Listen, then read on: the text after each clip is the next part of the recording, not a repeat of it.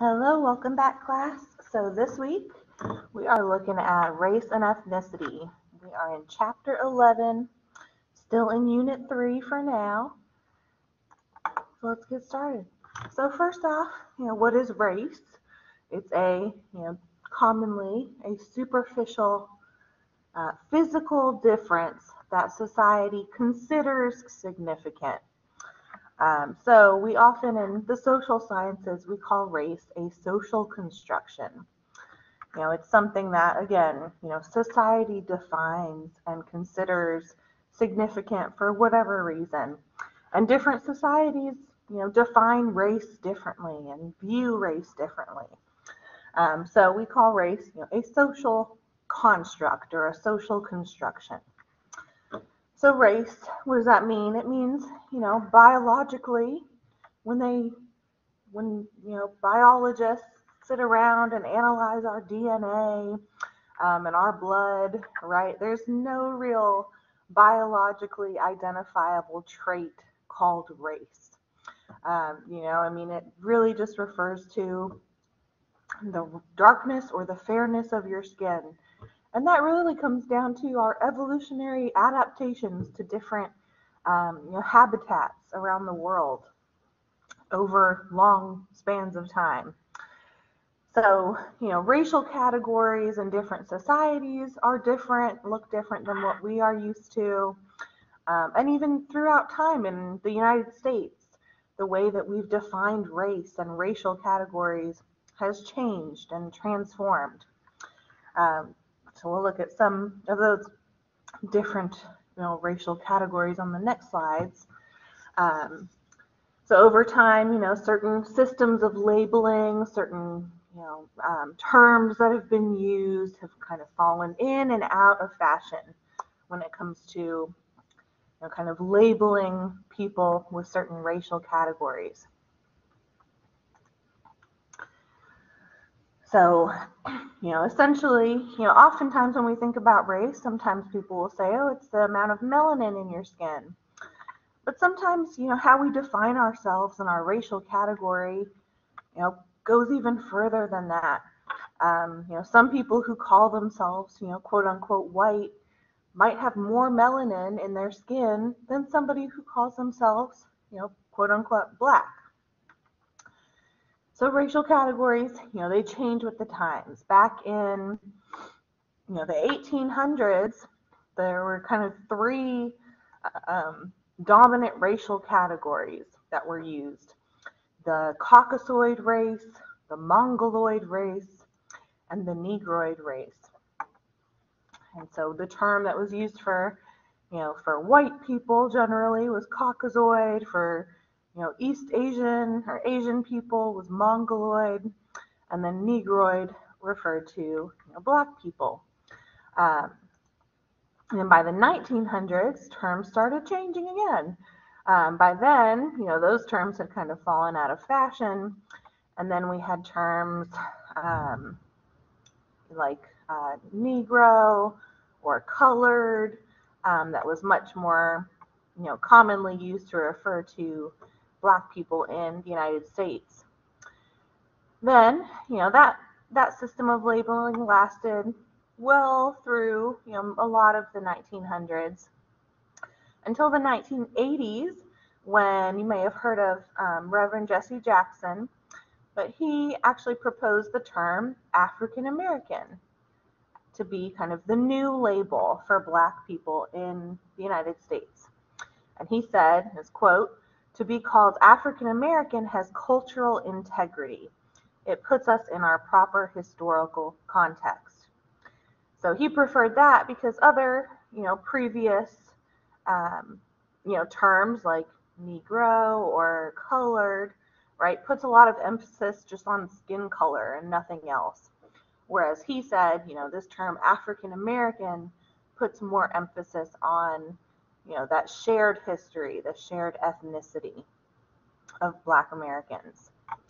So in 2000 was actually the first year that the term African American was put on the U.S. Census.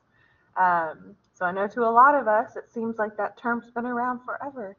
but it's only a pretty new term in our system of racial labeling. Really first introduced in the 80s and only really institutionalized in the year 2000. Today, if any of you completed the census in 2020, the census now has either Black or African American as its racial label. A little bit more on race as a social construct and this term, African American in particular. So even that term has, been criticized for a number of different reasons. First of all, sometimes that term might include people that you wouldn't necessarily think should be included in that label, and sometimes it excludes people who might fit within the sentiment of that racial label. So, for instance, Charlize Theron was born in South Africa. She became a U.S. citizen. When we think of an African American, is somebody like Charlize Theron, is that what we're thinking of? When we talk about that term? For most of us, probably not, right? Furthermore, there are many Black Americans also who maybe, came to the U.S. Via a different route than slavery. However, they still, suffer, perhaps, or are subject to a lot of the same kind of stereotypes and prejudices and racism in general, whether or not they came, to the U.S. During slavery and their family or not. And furthermore, another critique is that, and this goes for a lot of the labels we're going to talk about today that are commonly used in the U.S. today, like African American, Arab American, Asian American, Hispanic American, right? When, Caucasian or white people, are talked about, there usually isn't like this disclaimer needed to say a white American, right? You say white people. However, right, for other racial categories in our country, there always seems like there has to be this disclaimer after the ethnic or racial category. So that is another, kind of form of critique against, this label African American. But however we feel about it, these seem to be kind of the most common, this seems to be like the most common term that's used today, African American or Black Americans or Black people in the United States. All right, now next several slides are going to go through some vocab for us. So talked about race, superficial physical characteristics that society considers significant. Our next term here is ethnicity, which a racial and ethnic category can be aligned, but sometimes they're a little different. Ethnicity refers to a shared culture, so not necessarily how society is defining a certain racial category, but ethnicity has to do with, a subgroup, a subculture, or a culture that is shared by a group of people. So, practices, beliefs, values, religion, food, dance, traditions, holidays, art, language, all of those things can define an ethnic group. Like race, ethnicity and how we've thought about it changes over time as well. So for example, and we'll get to this toward the end of this lecture, but today we talk about white Americans, white people, right? This category, which people from all sorts of different historical backgrounds kind of fit within this category today. However, over time, some of these quote unquote white people that have come to the U.S. have not been accepted as quote unquote white when they first arrived here or when their families did. So peoples like the Irish, like the Italians, Russians, Jews, Serbian immigrants, when they first arrived in the U.S., they were not viewed as fully, quote unquote, white. So we'll come back to that toward the end and how they eventually became incorporated within that larger label of whiteness. And then, think of like the ethnic group of being British, right? That comes with its own traditions and rituals and food and practices, values of the royalty and whatnot. However, there's a whole bunch of racial backgrounds in England. There are Black British people, there are white British people, Asian, Arab, and they all consider themselves British. So, different racial categories can also fit within a larger kind of ethnic group.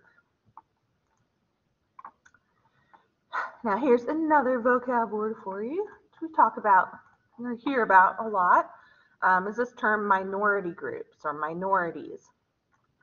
So this refers to any group of people who, because of their physical or cultural characteristics, so because of their race or ethnicity, they're singled out from the rest of society for differential and unequal treatment.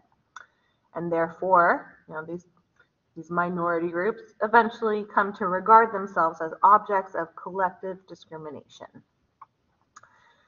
So sometimes minority groups are referred to as subordinate groups or less powerful groups, while the majority groups are considered to be the dominant groups. And when we use those terms, we're referring to the degree of social power that they have. So importantly, a minority group, this term doesn't necessarily mean that the group is a numerical minority. All right, so very large groups can be called minority groups. You may have heard some stories recently that a lot of the quote unquote minority groups in our country, in not too long, probably about 10 years, maybe 15 years from now, white, quote unquote, white people in the U.S. are going to be a numerical minority, because the populations of particularly Hispanic Americans are growing so quickly, and Asian Americans.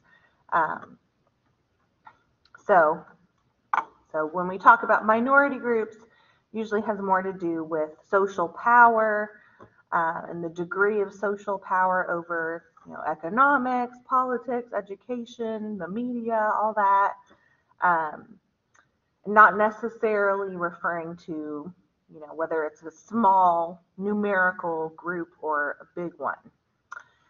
So for instance, a really big example to illustrate that is you may have heard of apartheid South Africa, which lasted well past our Jim Crow era.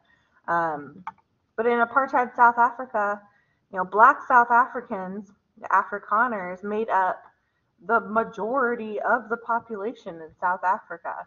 However, there were these entrenched, institutionalized systems of racism, of prejudice, of discrimination that was ordained or sanctioned by the leading political groups in the country, which happened to be of white people. So even though the majority numerically were Black people in South Africa, white South Africans happened to hold all of kind of the social, political, economic power, and disenfranchised and discriminated against Black South Africans for far too long. So in a nutshell, right, minority groups, that term really means and refers to a lack of power.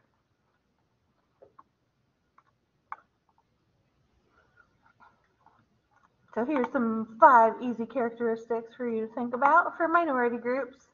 Number 1, There's going to be unequal treatment, less power over their lives. Distinguishing cultural or physical traits, number 2, such as, again, a racial category or ethnic category, a shared language, the clothing that they wear, their skin color. Number 3, involuntary membership. So, people are born into that group. They didn't necessarily have a choice. Awareness of subordination, number 4. At a certain point in their life, they realize that they're not, they don't seem to be on equal ground with other people around them in society, other groups of people. And number 5, a high rate of in-group marriage, meaning, you married people within the same, quote unquote, minority group as you. Now, minority groups historically have often been scapegoated. So scapegoat theory essentially means that, when something is happening in society, something really dramatic, bad, often an economic downturn, times when there's, a major depression or recession or even war or other kind of conflicts, usually the dominant group, the group with more social power, will kind of displace its unfocused aggression or anger about that event. Say it's an economic, recession, and they'll kind of, put all the blame for that event onto a particular group, a minority group often. So scapegoating often, happens when resources are scarce, when economic problems are rampant, and they, the scapegoated group, the minority group, gets all the blame, for everything that society is facing. It's a very easy way, to explain a lot of social problems. It's just blaming, one entire group of people. So a very prime example of that would be, in after World War I, Germany faced a lot of debts globally because they were kind of blamed for starting World War I. And that put Germany into a great deal of debt and economic turmoil. And so a lot of people, kind of point to that as the reason why, eventually the Nazi Party was able to rise up, because due to scapegoat theory, they kind of came up with this easy solution, this easy answer. Like, oh, the reason why we are suffering so much in Germany and facing all this economic and political turmoil is because of, the Jewish people that live in Germany and around the world. And so if they just, could get rid of, Jewish people in Germany and then further beyond Germany eventually, everything would be fine again. So, Jewish people were particularly, scapegoated after World War I, and obviously, led to much of the conflict in World War II. Now, some more definitions here for you. So we often hear these words, stereotypes, prejudices, discrimination, all over the media, right? And social media. And oftentimes they're used interchangeably. But each of these terms kind of has a little bit of a different meaning, and they kind of build on each other. So we'll go through these 3. So stereotypes first. They are, kind of oversimplified generalizations about certain groups of people that don't really, take an individual into account. So there's stereotypes, sure, about race and ethnicity, but there's also stereotypes about, gender and sexuality and age and religion. Almost any characteristic, right? We can stereotype people based on their group membership. And sometimes stereotypes don't always have to be, evil or nefarious. They can be positive, like women are great at multitasking, or Asian people are very intelligent and great at math, right? Positive stereotypes are certainly, just as possible as negative ones. However, if you have negative stereotypes and you, kind of feed them too much and they grow, this can lead to what we call prejudice. So prejudice refers to your beliefs, your feelings, your thoughts, your attitudes about a certain group of people. And again, this can be, prejudice against a certain race or ethnicity, or prejudice against somebody of a certain age or gender or sexuality, etc. Importantly, prejudice is not rooted in personal experience, but like the word, like the first 6 letters here tell us, it is a prejudgment. You have already kind of made a judgment about a person before you even get to know them, based on whatever your first impression of them is. So we've got stereotypes, prejudice, which again refers to beliefs, feelings, thoughts, and attitudes. So prejudice happens kind of within our brains, in our minds. This is how we're like thinking, feeling about a certain person based on our prejudgments about a certain group. So there's this famous experiment that was done on our prejudices in the US, particularly in the 60s. And this elementary school teacher, this little old lady right here named Jane Elliott, back in 1968, she came up with what she called the brown eye, blue eye experiment. And what she did, she was teaching, I believe it was a 3rd grade classroom, and it was shortly after Martin Luther King Jr. had been assassinated. And she was very concerned because, things in the country seemed to be getting better. Martin Luther King Jr. was this great leader. Things were changing. Laws were being passed. Civil Rights Act, the Voting Rights Act. And then all of a sudden, this great leader of this movement, was assassinated.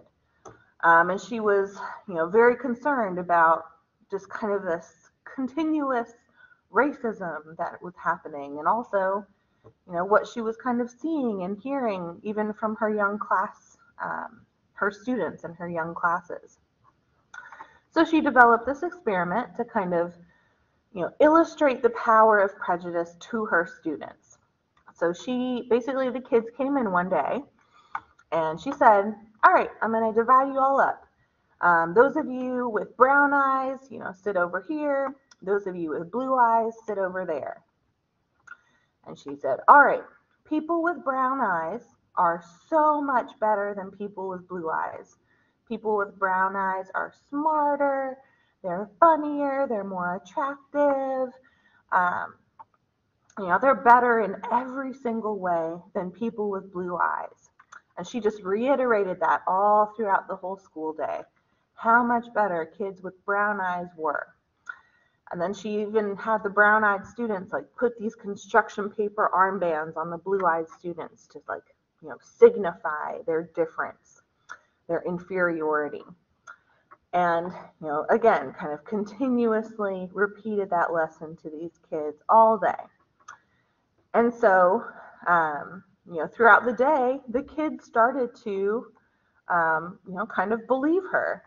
The brown-eyed kids started thinking that they were better than the other kids in the class simply because of the color of their eyes.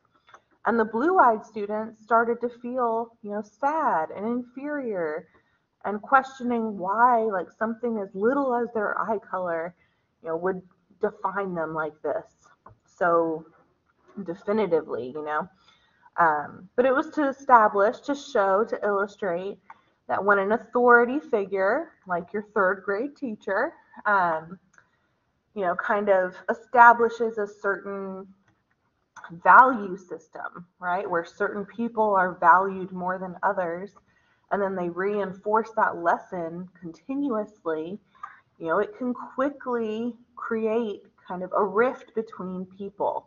In this case, a rift between students with brown eyes and blue eyes. But, she wanted to illustrate that that's kind of what happens in our society too, is we're taught from very young ages, you know, we're taught all sorts of lessons implicitly and explicitly about, race and racial categories and ethnicity, and where we, as whatever color, whatever race, whatever ethnicity we are, where we somehow are positioned within this, value system that society has set forth for us, and how those lessons, kind of, we end up carrying them out ourselves eventually once we've internalized them. So throughout that school day, and it got worse throughout the day, the brown-eyed kids were like very mean to the blue-eyed kids. They insulted them. They told them they were stupid. They were discriminated against, and it's a very, very powerful experiment. So I hope that you will go to Blackboard, maybe after this little video lecture. I have some original footage of Jane Elliott's Brown Eye, Blue Eye experiment in her classroom that you can find on there. And it's pretty jolting to watch like these young kids, almost like their whole worldview kind of be transformed within one single school day. And also shows you, the power, especially when you're very young and still being socialized, to society's, norms and values, how powerful the lessons we're taught at a young age can, affect the way that we think and act. All right, one more thing on prejudice here. Well, after you watch that video, go ahead, and this link is also found within Chapter 11 on Blackboard. But it comes from the Harvard University has a organization called the Implicit Project, and they've developed all sorts of different tests for implicit biases. But in particular, I want you all to click in there and look for the one that's called the RACE IAT, and that stands for Implicit Association Test. It only takes about 10 minutes to do it, and the instructions are really, detailed and clear. So just click through that. It's a kind of surprising little exercise that they've put together, where it kind of tests your biases when it comes to race, your implicit biases even. Meaning, maybe you're not even consciously aware of them. All right.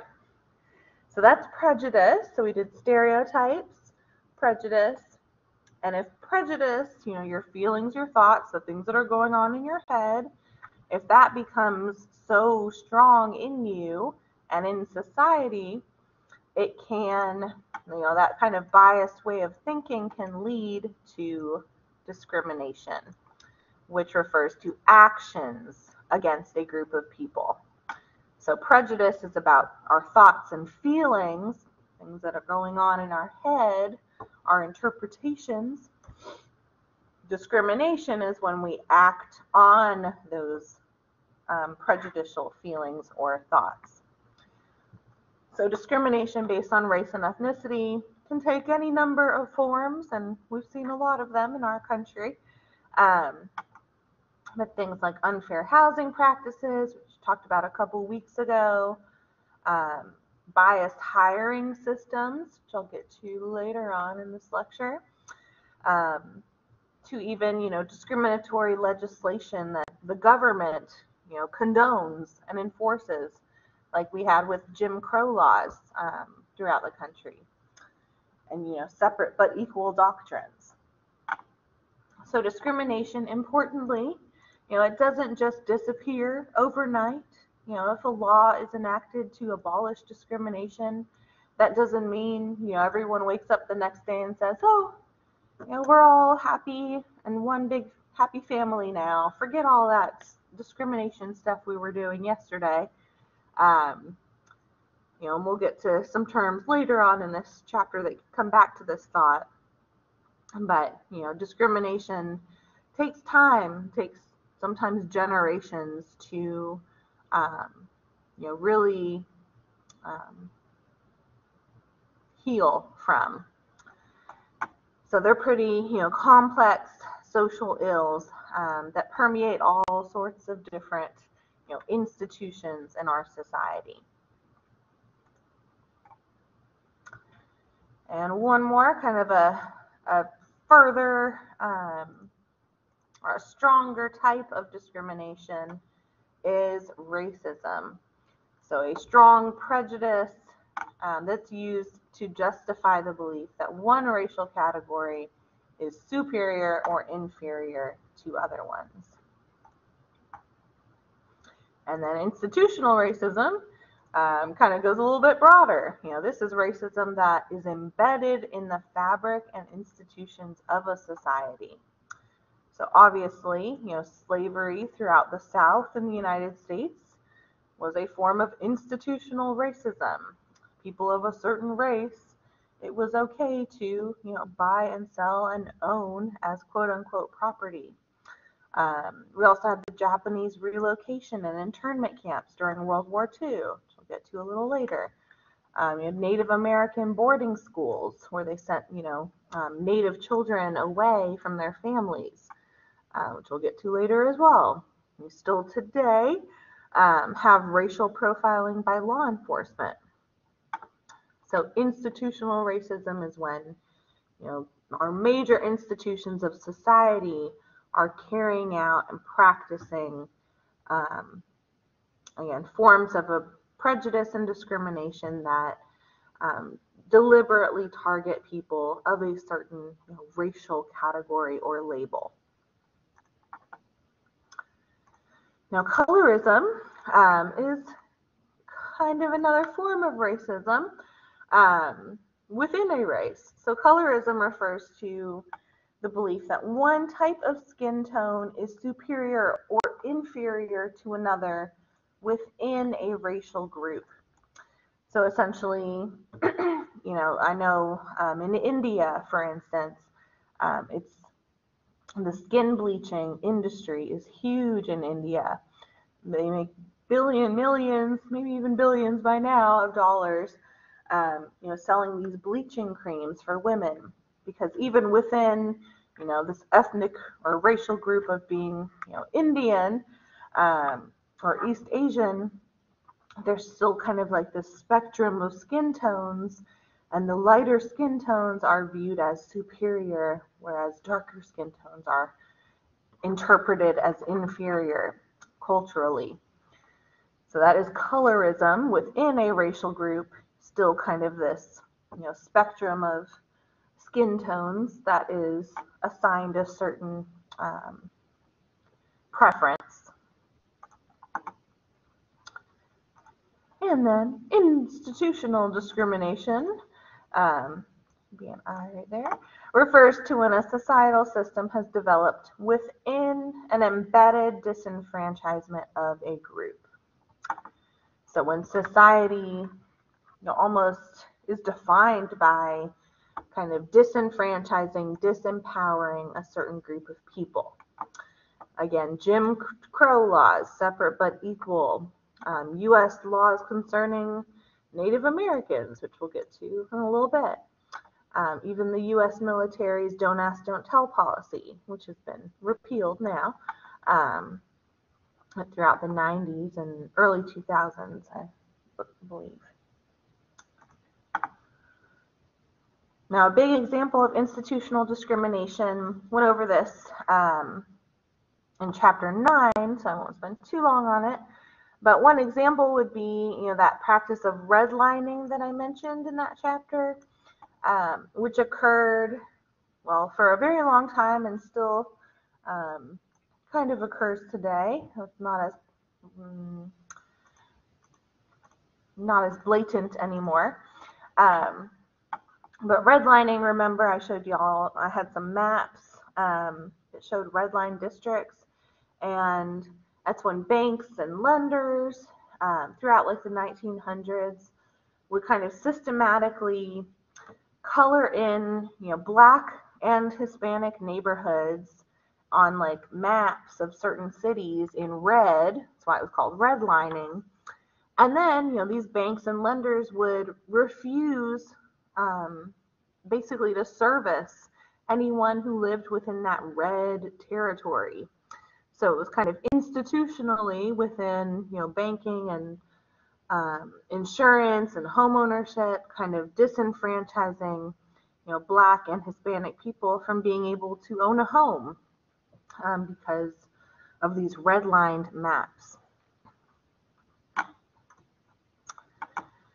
Now, institutional discrimination can also involve the kind of on the opposite side, the promotion of another group's status. So you may have heard, this term white privilege before. So it's kind of, self-explanatory in the label there, but, white privilege refers to the fact that, white people, dominant groups in terms of social power, often kind of assume that their own experience is the norm, or the superior experience, human experience, and that anyone else's experience, of any other racial or ethnic group, or, we'll stick with those this week, is kind of denied, as, inconsequential. Well, that's not what I experienced, so, and my experience is the norm, so whatever you experience is, meaningless, right? So that's kind of the message of white privilege. And I have a little, there's an additional reading link for chapter 11. If you click in there, there's a piece called The Invisible Knapsack by Peggy McIntosh, which was written back in, I believe it was the late 70s. But she was kind of the first person to really coin this term, white privilege. And she referred to it as an invisible knapsack, like a backpack, of special provisions, maps, passports, code books, visas, clothes, tools, and blank checks. So she was basically saying, white people in the United States kind of carry around this invisible backpack that has all of these privileges in it, basically, right? Things that we don't have to think about or worry about. We can go where we want to without, being followed or harassed, or without somebody thinking the worst of us. So white privilege. Some examples that are also, pointed out today. This has been changing, this first one, a lot in the past few years, which is awesome. But for most of my life, if you went to buy a quote unquote flesh colored bandage, or if you were picking out a quote unquote flesh colored crayon from a box of crayons, that flesh color was always the color of a white person's flesh or skin. Now, a lot of makeup brands, until very recently, did not really cater to people with skin darker than, quote unquote honey shade.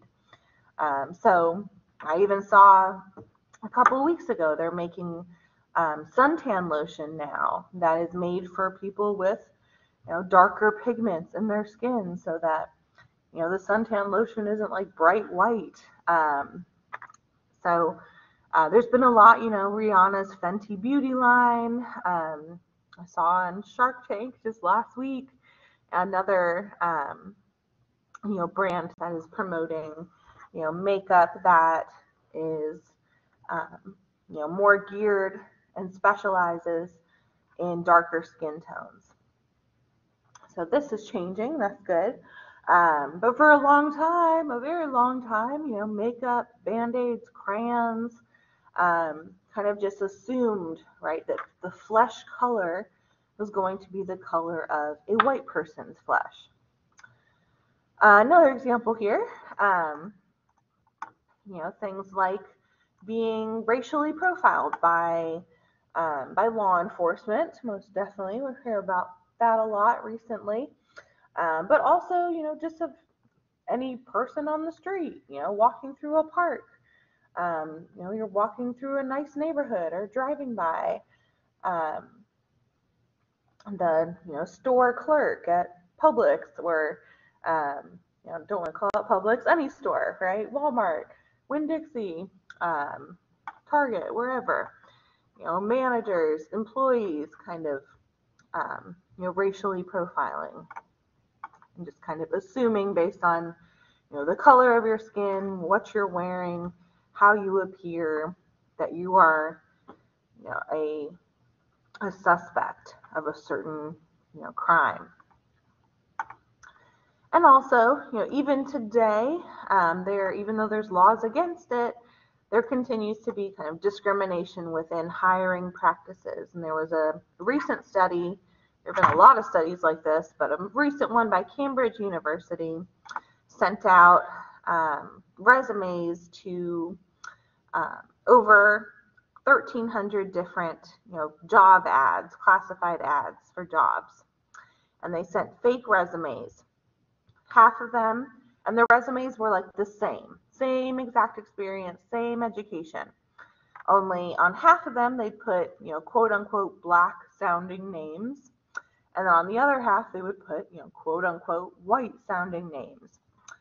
And they found that the resumes with quote unquote black sounding names were 50% less likely to get a call back than the other resumes that had white sounding names.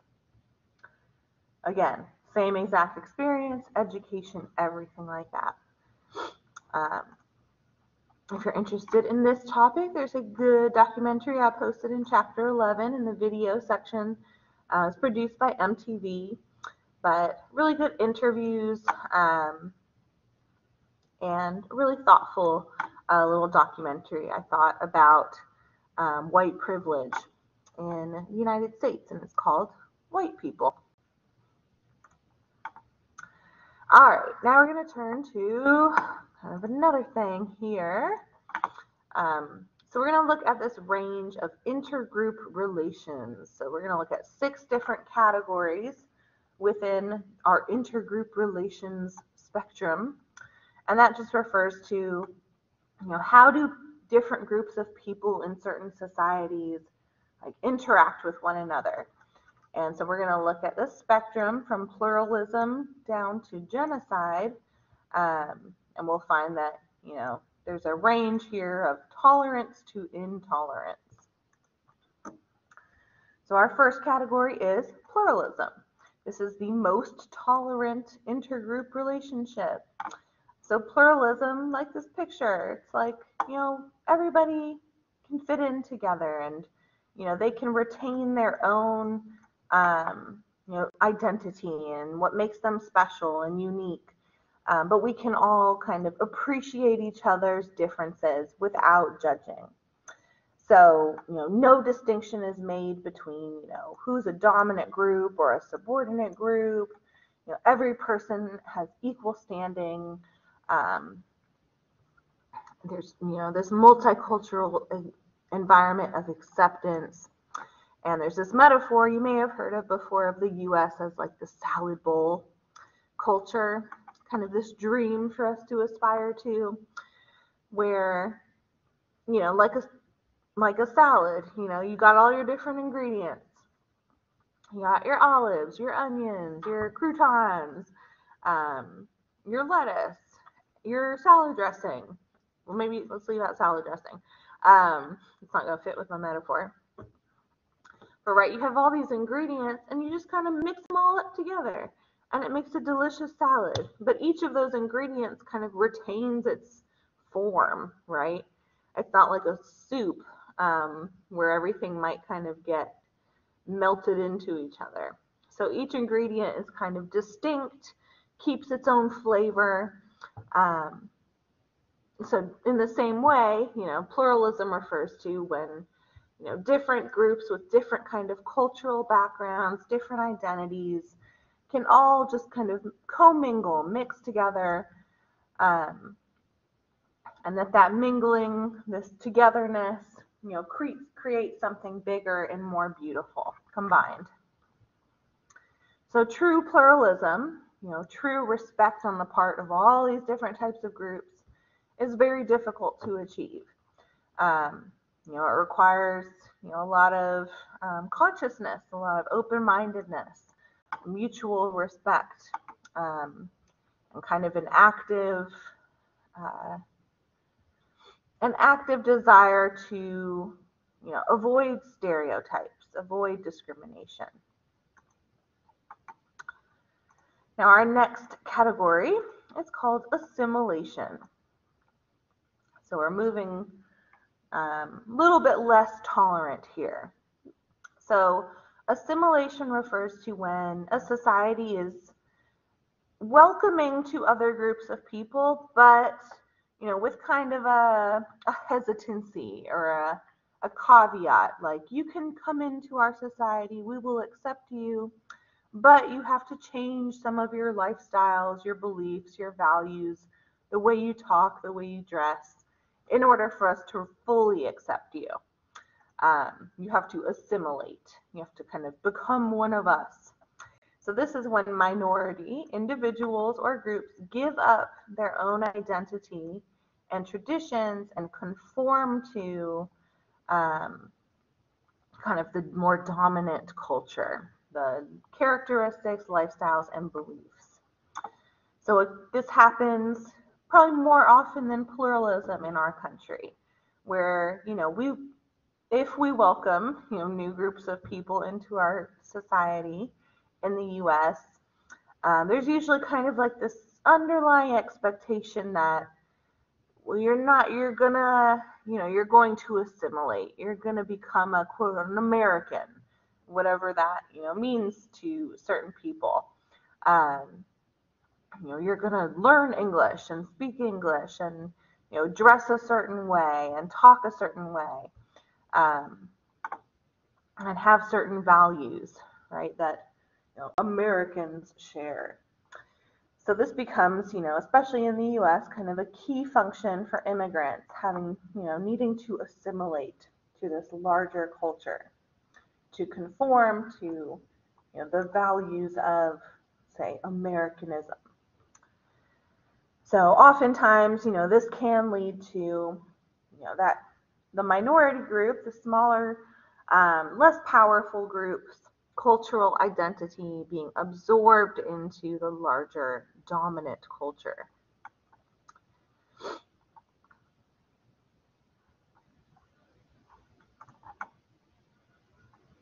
Our third category, here we go, is amalgamation. So this is when society accepts that a minority group and a majority group can combine to form a new group. That is essentially achieved through intermarriage and procreation between people of different races.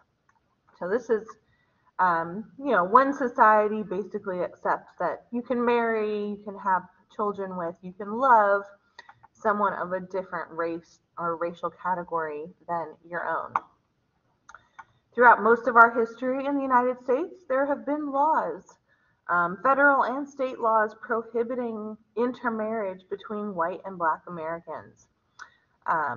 This changed really not that long ago in the grand scheme of things. The U.S. Supreme Court in 1967, in a case called Loving versus Virginia, struck down all bans against interracial marriage. So only a little over 50 years ago.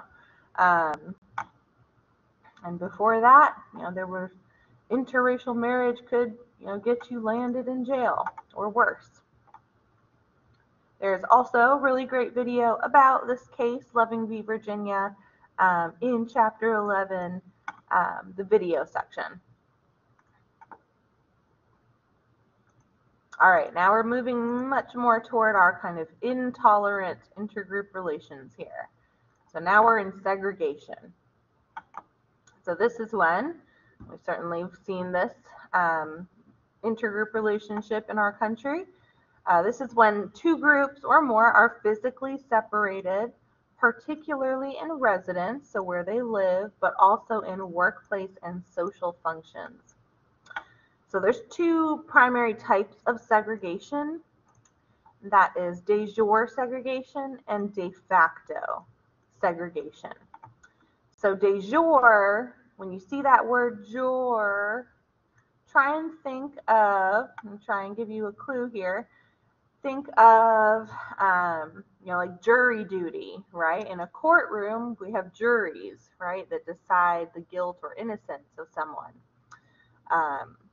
So if you see that word de jure, think of, a courtroom, and then hopefully you can take it another step and think of like the law, right? So de jure segregation is segregation enforced by official law, which, I mentioned apartheid South Africa would be one example, but we also, we had U.S., the Jim Crow laws across our country, where it was legal to provide separate but equal facilities to white and black people. And this was sanctioned by, our legislative system. So that would be de jure segregation, segregation enforced by law. However, as I said a little bit earlier, just because you get rid of de jure segregation, you outlaw it, say, okay, no more of that, we're all equal, we're all going to have the same bathrooms and movie theaters and water fountains, etc. We're going to go to school together. De facto segregation can kind of linger on beyond the de jure. So de facto segregation is enforced by custom and can't necessarily be abolished by, the court system or the law. Again, as I mentioned earlier, truly getting rid of, this way of thinking, these kind of discriminatory, prejudicial ways of thinking and acting, and, these assumptions or thoughts that people in different groups should be segregated, doesn't just disappear overnight, right? It could take generations of struggle and change to really get there.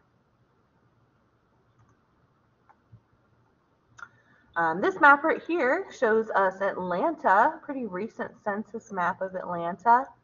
But you can see how, de facto segregation kind of lives on in many of our cities around the country. So the areas that are blue on this map, so, most of North Atlanta here, that's where the white people, the white residents live in and around Atlanta. And the areas that are in green, all, South Atlanta down here, that's where all the black residents live in Atlanta. And you can see a pretty stark divide here, between the blue dots and the green dots. And right, we don't have de jure segregation anymore. There's no laws saying that black people and white people in this country, in Atlanta, cannot live on the same side of the street or on the same street, right? But even so, you can see how kind of residential segregation has lingered on through de facto segregation over time, with kind of this stark difference on the census map. All right, our next category is expulsion. So we're getting very close to the least tolerant intergroup relation. Expulsion is when a subordinate group is forced by a dominant group to leave a certain area or country on the basis of their race or ethnicity. So we've seen two forms of this, at least in the United States history. We have the Trail of Tears, the forced relocation of Native Americans in our history. moving them away from, the lands that their ancestors had, grown and lived and died on, and forcing them to move, west of the Mississippi, to lands unknown to them. And then Japanese American citizens were actually relocated during World War II after the attack on Pearl Harbor. They were relocated primarily in California to internment camps. They were forced to live there until pretty much the end of the war. And anyone who had at least 1/8 Japanese ancestry was expected and forced to move onto these internment camps in 1942. Now, our most intolerant intergroup relationship here is genocide. So a step beyond expulsion, not just expelling someone from a certain territory or land, but literally expelling someone from their life. So this is the most toxic intergroup relationship, and it involves deliberately trying to annihilate a specific group of people. Again, Hitler, World War II, the singling out of particularly Jewish peoples, but also as well Catholics, people with disabilities, homosexuals, were all kind of singled out by the Nazi Party and Hitler. They were scapegoated as, kind of the source of all the evils that Germany was facing. And, if only we could just get rid of all of these different people, well, then Germany can be great again. So, of course, that was a very famous genocide in our world history. And then even more recently, we still have genocides going on today. The genocide in Darfur began in the Sudan in 2003. It's still going on today, actually, where certain government militias in the Sudan are kind of systematically trying to get rid of the Darfuri ethnic group there. As of a couple years ago, 500,000 Darfuri people have been murdered. Over 3 million have been displaced, have fled the country as refugees to neighboring countries.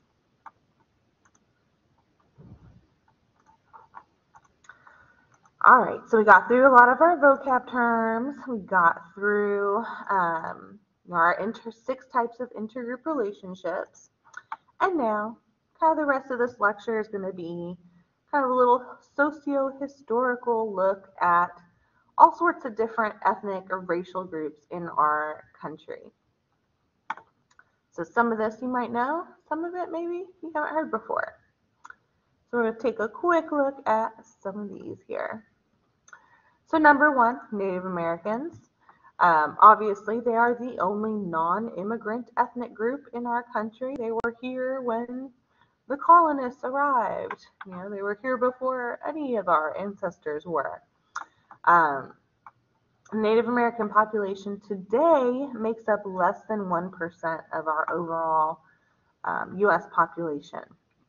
And sometimes they're still referred to today as a misnomer of Indians, although Christopher Columbus, mistakenly labeled them Indians because, whoopsies, he thought he landed in India. But no, he was in the New World. So sometimes people still call Native Americans Indians today. But even that term Native American, right, still glosses over the fact that there were over 500 different tribes, at the time that the colonists landed on this land. So for hundreds of years, don't really have time to get into all the details here, but members of Native American tribes were forcibly removed from their lands, the Trail of Tears. They were moved onto reservations. There were bounties paid in exchange for their scalps. They were bought and sold as slaves and indentured servants. treaties were made, treaties were broken, and they were faced, also with discrimination, violence, rape, and murder. Now, there's kind of three main impactful laws for us to consider very quickly concerning Native American history. But first we've got, the Indian Removal Act of 1830, and this is what started, the Trail of Tears, kind of this institutional expulsion of Native Americans. And notice they call it the Indian Removal Act. So this is the forced relocation of all Native tribes who were living east of the Mississippi, and they were moved to west of the Mississippi River. Then in 1851 and 1871, we have the Indian Appropriation Acts, which funded further removals of Native Americans from their lands. And it also said that no Indian or Native American tribe could be recognized as an independent nation anymore. And so the U.S. didn't have to make treaties with them any longer. And then in 1887, we have a reversal of the policy of isolating Native Americans on reservations. And now instead they changed the plan to forcing Native Americans onto properties with white settlers in order to reduce their social power and solidarity as a group. Then, the following decade, in the 1890s, is when we saw the beginning of Indian boarding schools. Over 30,000 Native American children were removed from their households and their parents and their families, and they were placed in these Indian boarding schools. That were run by the U.S. government and also, missionaries. And there were laws that passed across the country that said Native American children pretty much would only be taught and educated by white people from then on. So they were removed from their culture. You can see if you look at these two pictures, kind of on the middle and the right, this is the same group of students when they first arrived to the Indian boarding school on the left, and after they'd been there for a while on the right. And you can see, they look pretty different. They were dressed, quote unquote civilized now. They were forced to cut their hair. They were forced to learn and only speak English and practice Christianity and not their tribal religions. And the goal was to, quote unquote, to civilize the savages, or, there was a popular motto back in the day called "Kill the Indian, save the man." Then, in the 1960s, Native Americans actually, got pretty involved in the civil rights movement. And, in addition to the Civil Rights Act, for Black Americans, we also had something called the Indian Civil Rights Act of 1968, which guaranteed the Bill of Rights to all Native Americans. So now all Native Americans were considered full U.S. citizens with all of the rights that includes.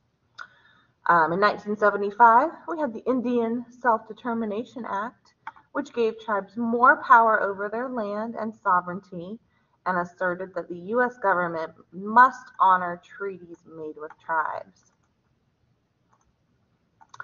And then, unfortunately, despite the progress that's been made, right, especially since the 60s, and I mentioned this in other chapters as well, chapter 9 in particular, Native Americans still kind of face the worst high school graduation rates, the worst poverty rates, very inadequate social services, lower standards of living, cultural dislocation, lower life expectancy, and very high rates of unemployment even still.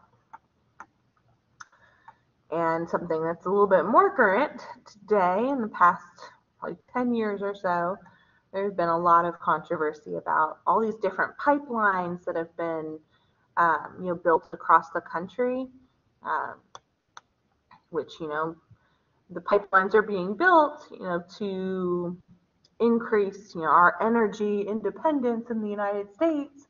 However, a lot of those pipelines, like the Dakota Access Pipeline or the Keystone XL,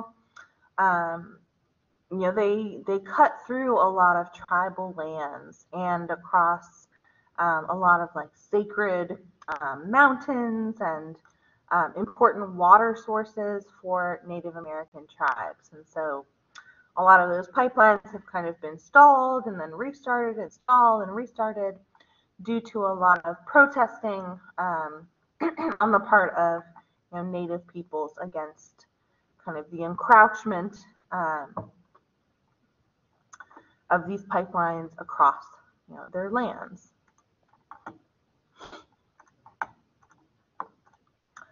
Now, African Americans, the ancestors of African Americans obviously did not come to the U.S. by choice. In 1619 is when the first Africans were transported to Virginia when it was still a colony, and they were sold as indentured servants. By 1705, less than 100 years later, Virginia passed the slave codes stating that any foreign-born non-Christian could be bought and sold as a slave. The next 100 years, we obviously saw a rapid growth and rise of slavery across the country, particularly the South. Millions of Africans were kidnapped from their homes and transported across the Atlantic Ocean. And many died during that journey. By 1869, the slave trade was even internal to the U.S. So now it wasn't so much about shipping slaves overseas. The trade was between different states now. And slaves obviously were denied the most basic human rights and freedoms that we're all entitled to. And they were repeatedly subject to whippings, execution, rapes, denial of any kind of adequate health care or education. Obviously, slavery was a critical issue leading up to the Civil War, and it really divided our nation ideologically and geographically. So President Lincoln, issued the Emancipation Proclamation 1862. By June 19th, 1965, which now is a national holiday called Juneteenth, slavery had effectively ended in the U.S. So that's when, that should say 1865, by the way. All right. So, Lincoln issued the Emancipation Proclamation in 1962, but it took a while for that word of the slaves being free now to get to every nook and cranny of the country. And so I believe it was Galveston, Texas was the last holdout city that was continuing to practice slavery until Union soldiers eventually showed up in Galveston in 1965, 3 years later, to inform all of the people who were still enslaved there that they had been free now for several years. So following the Civil War, we have 3 really important amendments added to our Constitution. We have the 13th Amendment, ended slavery and involuntary servitude in the U.S. The 14th Amendment granted citizenship to all freed slaves. And the 15th guaranteed the right to vote for all citizens without regard for their race, color, or condition of servitude. Now, of course, right, just because laws are passed doesn't mean everyone wakes up the next day and says, okay, everything has changed. The whole way that I think and view the world is completely different, right? We all know things take time, and not everyone is willing to change the way they think or believe or act ever, or at least instantaneously. So despite the passage of these amendments, the freeing of the slaves, the granting of citizenship, the granting of the right to vote, discrimination against Black Americans continued onward, particularly in the form of institutional discrimination like the Jim Crow laws. That's doctrine of being separate but equal, which was enforced by our Supreme Court early on, saying, it was okay to segregate people so long as you provided, fairly equal resources for each group.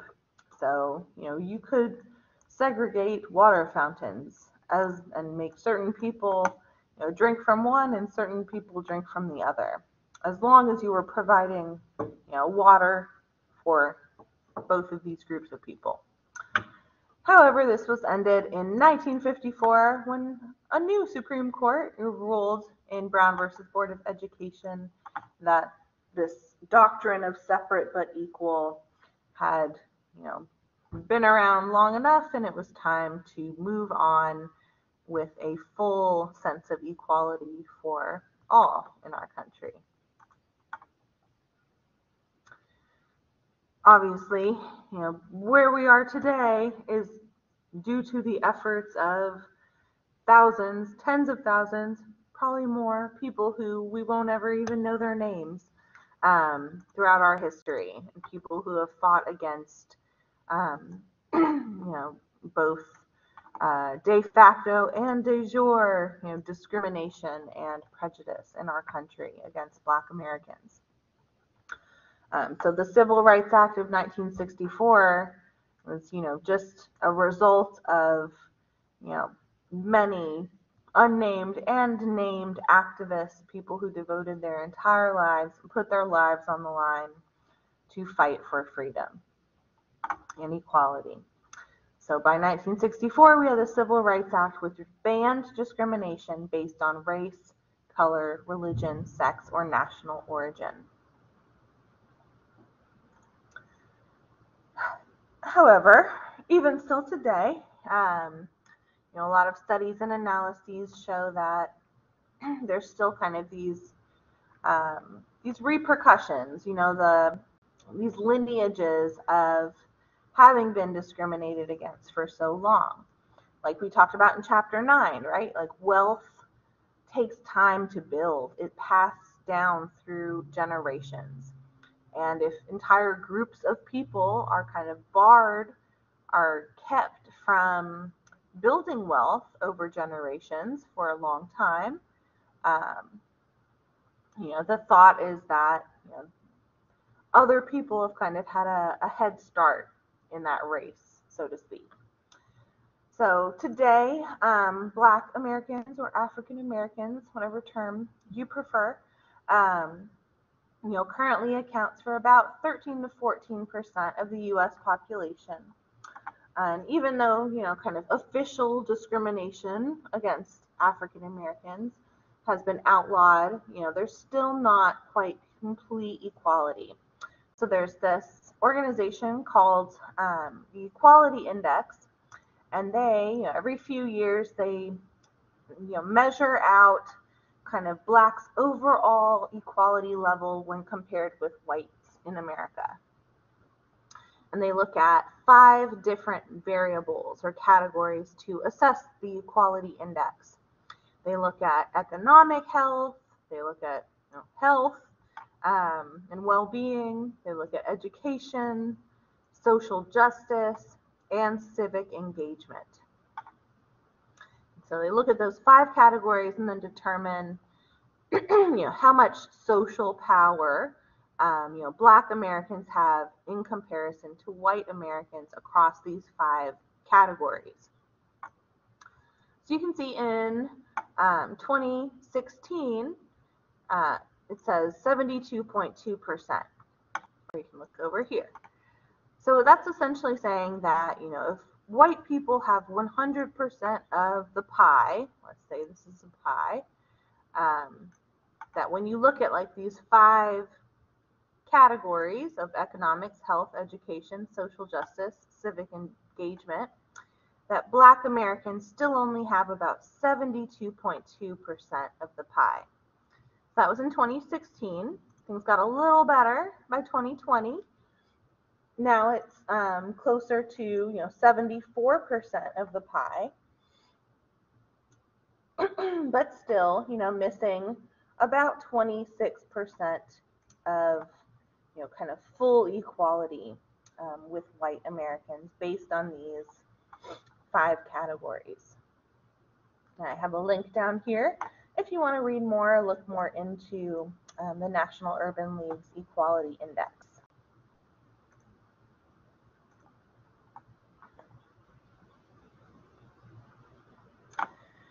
Obviously, the Black Lives Matter movement has made it very clear that we still have a long way to go.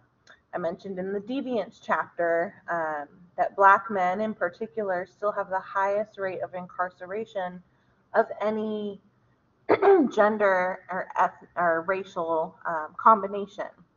So today, this well-known statistic is that 1 in 3 Black men born today can expect to find themselves incarcerated at some point during their life. Compare that to 1 in 17 white men, or even 1 in 6 Hispanic men.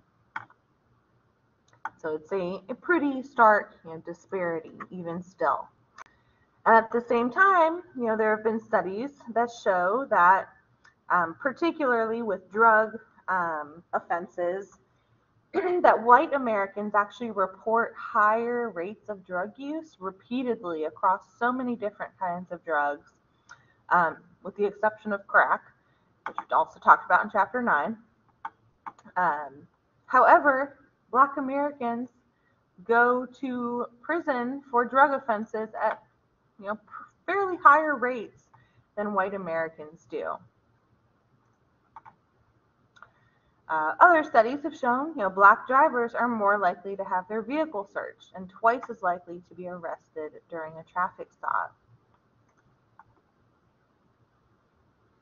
And countless names have come to us throughout, kind of the almost 10-year history of the Black Lives Matter movement so far, and while some progress has been made, Derek Chauvin was convicted and sent to prison. And then, we recently had the case in Brunswick, Georgia of Ahmaud Arbery and his, killers being convicted, not only of, killing him, but also of, a federal hate crime. And they will be spending, the rest of their lives in prison. So there has been progress. However, these cases still seem to be popping up all too often, right? And I used to try to memorize all the names, and there's just so many cases and so many names at a certain point that it's just overwhelming. And that fact in itself is,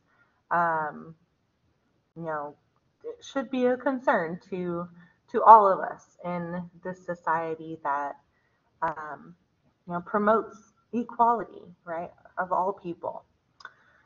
So hopefully, I think this movement has done a lot, and I think the recent convictions, of Chauvin and the McMichaels, the men who killed Ahmaud Arbery, are evidence that things are changing. Not fast enough maybe for some of us, but they are changing.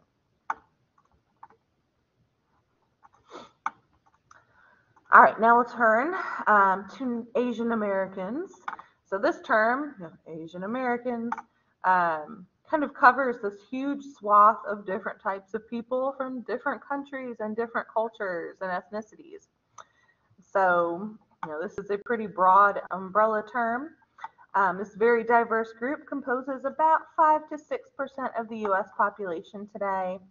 However, that might seem small, but just in the year 2000, Asian Americans only made up 0.004% of the population. So going from that to 5 to 6% is actually a pretty big jump in about 22 years. So Asian Americans, all sorts of different types of people from different countries, have kind of come to the U.S. in different waves at different times and for different reasons. And the kind of history of Asian American immigration is very varied, depending on the context and what particular subgroup within this label was coming. So kind of the earliest group of Asian immigrants coming to the U.S. was from China during the 1850s. And these immigrants were mostly men who were moving to the U.S. by themselves, not with their families. They would just come alone. And they would move to the West Coast, California, particularly worked in, mining and agriculture, and did a lot to help build our transcontinental railroad. And they would come over in order to, make some good money, and then they would send that money back to their families in China.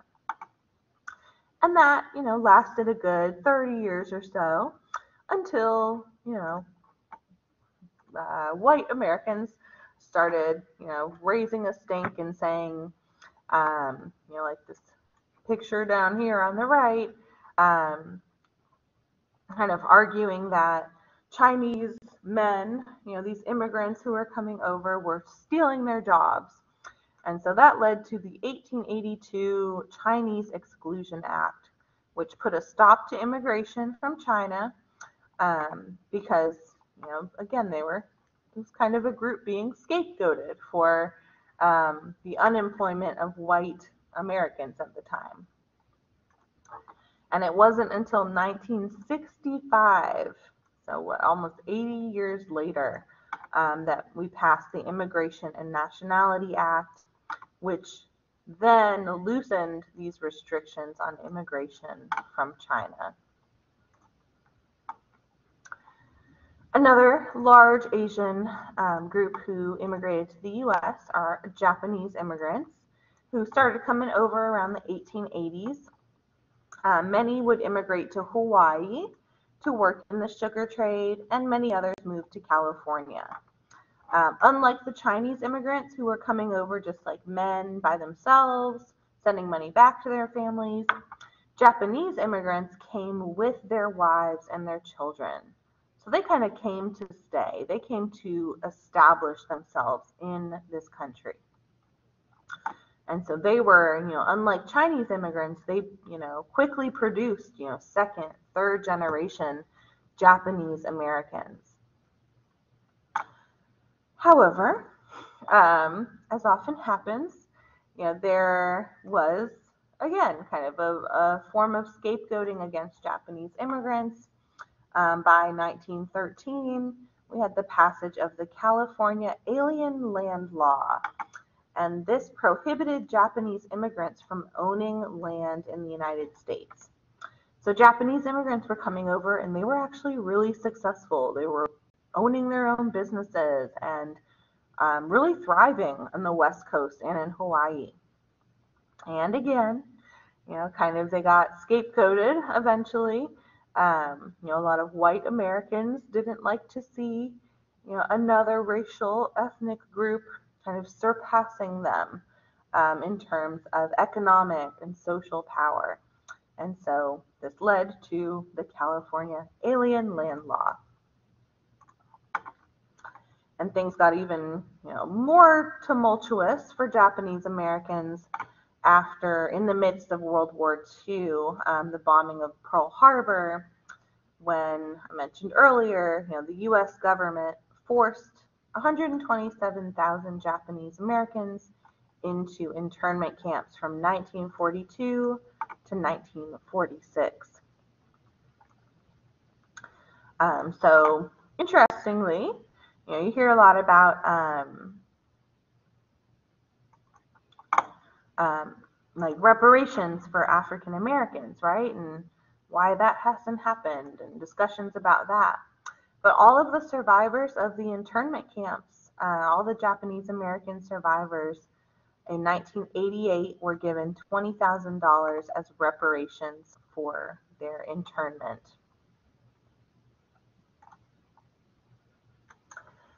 Another group of Asian Americans, or two other groups that are fairly prominent, are Vietnamese Americans and Korean Americans. So they started coming during kind of the later half of the 1900s. So Korean immigrants kind of started coming over gradually over time, whereas Vietnamese immigration happened pretty quickly once communism kind of overtook Vietnam. And the U.S. kind of welcomed them in as political refugees en masse. Today, Vietnamese and Korean Americans each make up less than 1% of the overall population. And Asian Americans, and we mentioned this in other lectures, tend to be, economically very well off as a whole. They tend to have degrees of a high number of degrees and college education. They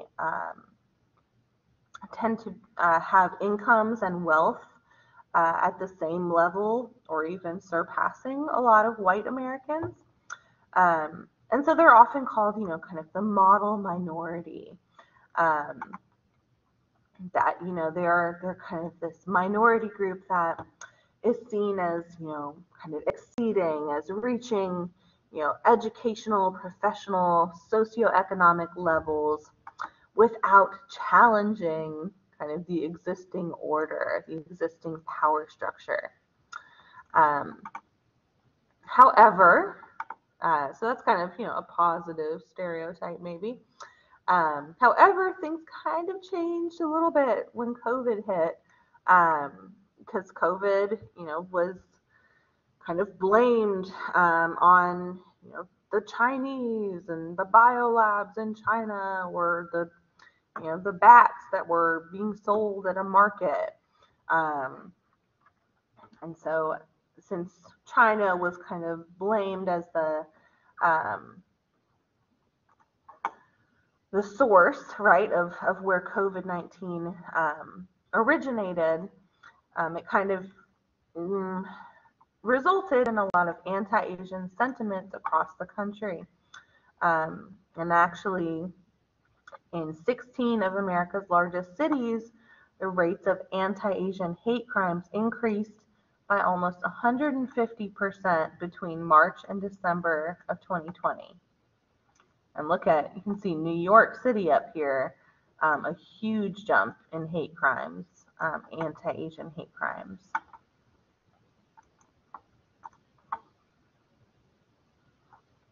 All right, a few more here. Now we got Hispanic Americans or Latino Americans, two kind of interchangeable terms that we use. Or today there's, Latinx. But also, whatever term we use, this refers to a very wide range of countries and backgrounds and nationalities. This diverse group of immigrants makes up about 19 to 20% of our U.S. population. The vast majority of quote-unquote Hispanic Americans come from Mexico, Cuba, or Puerto Rico, among many, many other countries. But on the next few slides, we're mostly going to focus on Mexican Americans and Cuban Americans.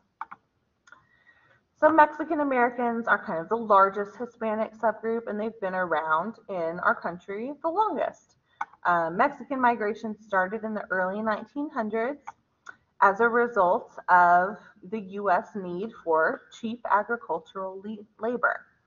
So their migration to the U.S. was often what we call circular, meaning Mexican migrants would come into the U.S., they would stay, they would work a few years, and then they'd go back to Mexico with their families and enjoy their time with their families, bring back some money to them, and then they'd come back to the U.S. And then kind of a circular pattern of going back and coming back in. And actually, during the 1940s and 50s, the U.S. government was very, very inviting to Mexican migrants and Mexican labor. We even had a federal program called the Bracero program. Bracero, if you don't know Spanish, means strong arm. And this program offered protection to Mexican guest workers. It was like, please come into the U.S., help us. We'll take care of you. We'll make sure, we take care of anything you need. However, as we are already seeing a pattern here, a lot of white Americans were not so happy with the influx of Mexican labor coming in, stealing their jobs, quote unquote.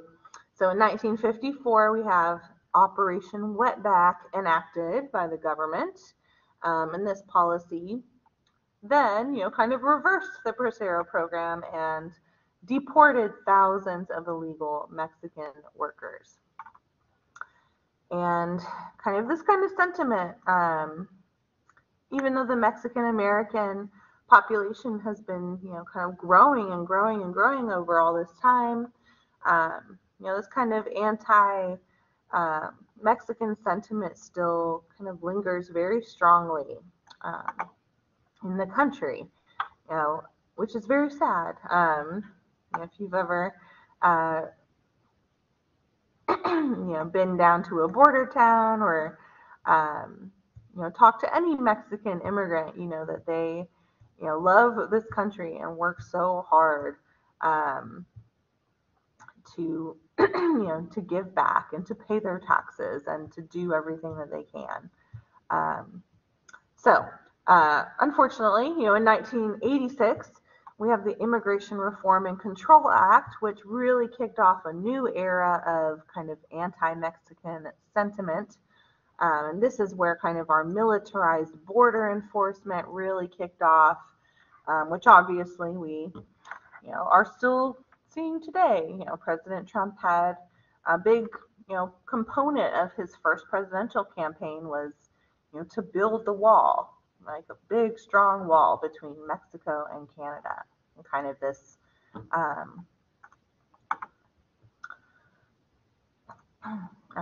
perhaps you might say scapegoating of Mexican people. Now, another large Hispanic American subgroup after Mexican Americans are Cuban Americans. And their migration to the U.S. started after Fidel Castro came to power in 1959 and implemented communism across the country of Cuba, and kind of reached a peak with what's called the Mariel boat lift in 1980. And that was a time when Castro pretty much said, if anyone wants to leave Cuba, if they are not, on the side of the communists, they can leave right now. And all these people got on these boats and headed out from Cuba to the United States, and the United States opened up to them and allowed them to come in as refugees. So many, of the wealthier, more educated Cubans fled Castro's communist government, and they were given refugee status, offered protection, and social services. Then, in 1995, things changed a little bit, weren't as welcoming anymore. So then we had the Cuban Migration Agreement, which aimed to restrict immigration from Cuba. And this then led to a larger influx of Cubans trying to get here illegally, because now we had kind of made it a lot harder to come legally. So this is when the U.S. implemented something called the wet foot, dry foot policy. I get that all out. Which meant, if Cuban, it's kind of a weird law, y'all. It meant, if illegal Cuban migrants, if they were coming over in, kind of these little boats like this,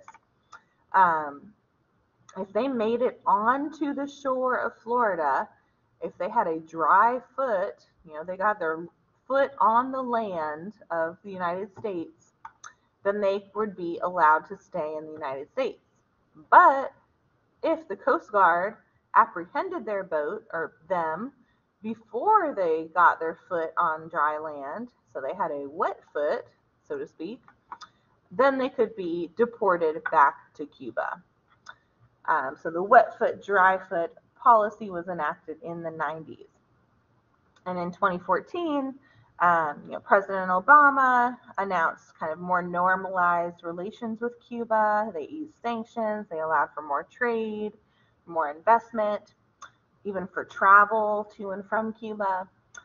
However, in 2017, a lot of that was reversed. In the Trump administration, he reinstated a lot of the restrictions on travel and trade and investment. However, he kept the lifted sanctions.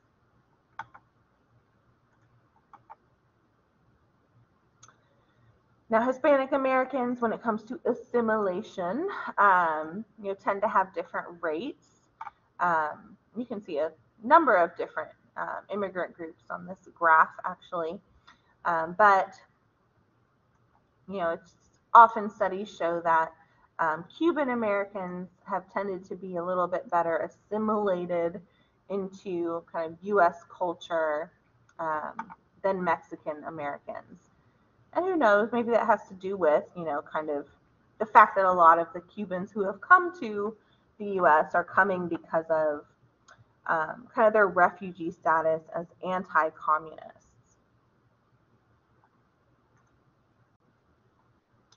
All right, a couple more groups. We got Arab Americans here, also refers to an incredibly diverse group. You can come from Iran or Turkey or Egypt, Saudi Arabia, Oman, Pakistan, Afghanistan, Syria, Sudan, Jordan, Libya, and be considered an Arab American. So very diverse culture and background and history from each of these different countries. Arabia does not exist anymore, but the Arab region that it refers to covers most of the Middle East and stretches across North Africa as well. Important to note, not all Arabs are Muslim and not all Muslims are Arab. So Arab Americans today make up about 1% of the U.S. population. More than half of that population is composed of immigrants from Syria, Lebanon, and Jordan. And many of them are actually Christians that came here to escape persecution. Many Arab Americans are very highly educated, and they came here looking for escape from political, civil war, turmoil, and other forms of unrest or persecution. Today, most Arab Americans are immigrating from Iraq, Egypt, and Somalia. And there's like big communities of Arab Americans across California and New York, and particularly in Michigan.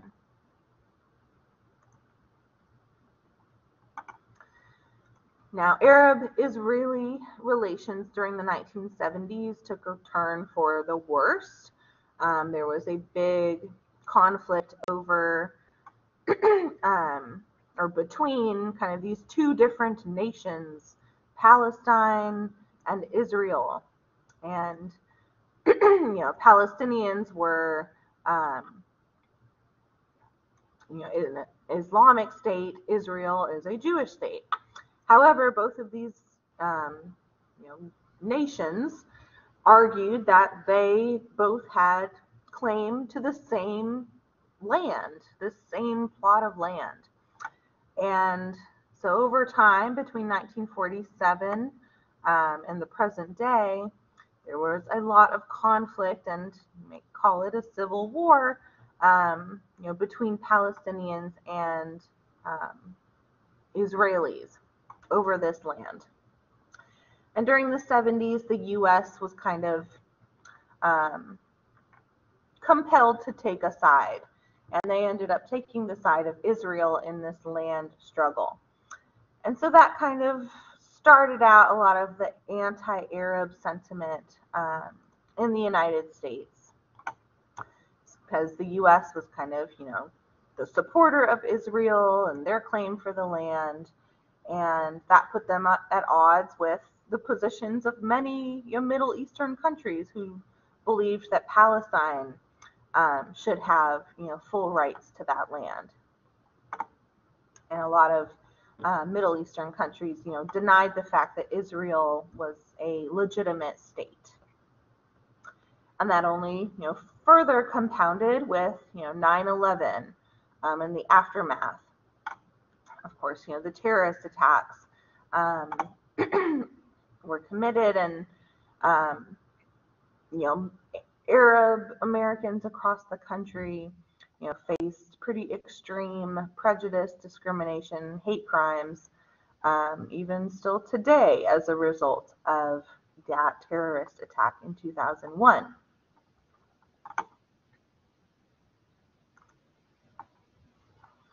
And lastly, I kind of started out this chapter, we talked about the social construction of race, right?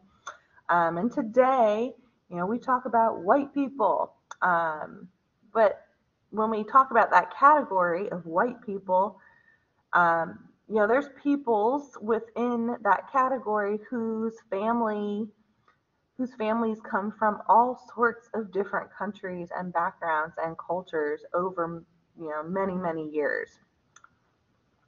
So, kind of white people come from very diverse backgrounds historically as well. The original settlers in the U.S. were obviously, white Protestants from England. So those were kind of your original white people in this social construction of the white race. Then in 1820s, we started seeing an influx of European immigrants from Germany and Ireland. And you can see in this picture here, kind of an old propaganda picture. It's got a little blurry, but they've got, a ballot box here. And this says Irish whiskey, and this one says lager beer, which is referring to, German. So this is, an Irishman and a German immigrant kind of taking away the ballot box from, I assume, white Protestants from England. So there was a lot of, hatred, discrimination against Irish and German immigrants when they first got over to the United States. Germans were a little bit less discriminated against, but Irish were not really as financially well off, and a lot of them came to the U.S. as a result of the potato famine of 1845. In the 1890s, there was another wave of European immigration coming to the U.S., this time from Italy, Poland, Bulgaria, and Austria-Hungary, along with Jewish refugees escaping the pogroms in Russia and Eastern Europe. And they also, when they first arrived, particularly Italians, were certainly not viewed as, quote, unquote, white when they first got to the country. So German immigrants were not quite welcome with open arms, but they weren't victimized as much as some of these other groups. They established roots, particularly across the Midwest. There's still big German festivals. We've got Helen, Georgia. There's cities across the country that still, celebrate, kind of their German lineage and pride. Of course, big notable exception to that would be during World War II and III, when the United States, fought Germany. And so there was, quite a bit of anti-German sentiment during those time periods in our country. Now, Irish immigrants were considered an underclass, a race apart from white people when they first arrived. Kind of a different status from the English or the German immigrants. And the English had oppressed the Irish for centuries. So this goes back to, history that we aren't even going to get into here. But the English had been trying to get rid of the Irish language, their customs, their identity, had discriminated against Catholicism for years.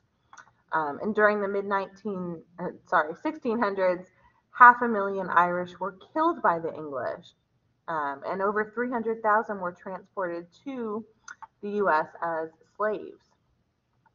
And they were often, and still kind of are, stereotyped as, dirty drunkards, as lacking ambition, as only worthy of like hard labor and menial jobs, as unintelligent. And when they arrived in the country, because of all of this, discrimination, they formed very tight-knit, very inward-looking groups, very segregated communities all along the East Coast. Of course, today, it took a couple centuries, but today Irish Americans are considered, quote unquote, white people. They've been, assimilated into that identity, although they certainly were not welcomed with open arms when they first arrived. In our last slide here, Italian immigrants started reaching the shores of the U.S. Late 1800s, early 1900s. But Italian immigrants as well were kind of viewed as unpure, as not quite white, not fully worthy of being an American. And so a lot of Italian immigrants lived in segregated slums, particularly across the Northeast, in Jersey and New York, and many became victims of violence and lynchings. A lot of jobs posted, like this one right here from 1888, would say, we're not going to employ any Italians. They were known for doing kind of the jobs no one else wanted to do, the dirty, the dangerous jobs for very little pay. And that's also why, you have the creation of the mafia eventually, because, Italians were being kind of shut out of a lot of the legitimate opportunities in the country. And so they kind of created an opportunity for themselves via the mafia. But over time, Italian Americans have become assimilated into this category of whiteness, this socially constructed race of what is white, even though they most definitely were not considered, quote unquote white when they first arrived in the country. But today, Little Italy neighborhoods are all across the country, all over the Northeast, New York, and they're pretty, strong, culturally strong, group in our country. All right, so that brings us to the end of this week on race and ethnicity. Excuse me.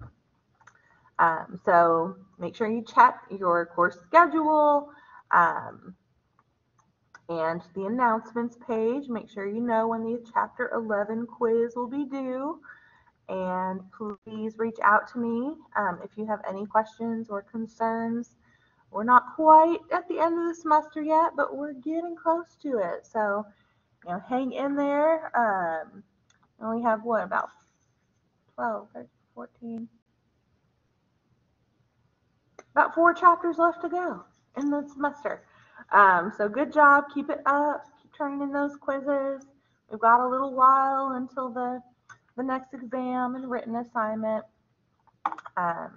All right, and I hope to hear from y'all if you have any questions or ideas or concerns about anything. Hope y'all have a great week, and I look forward to hearing from you.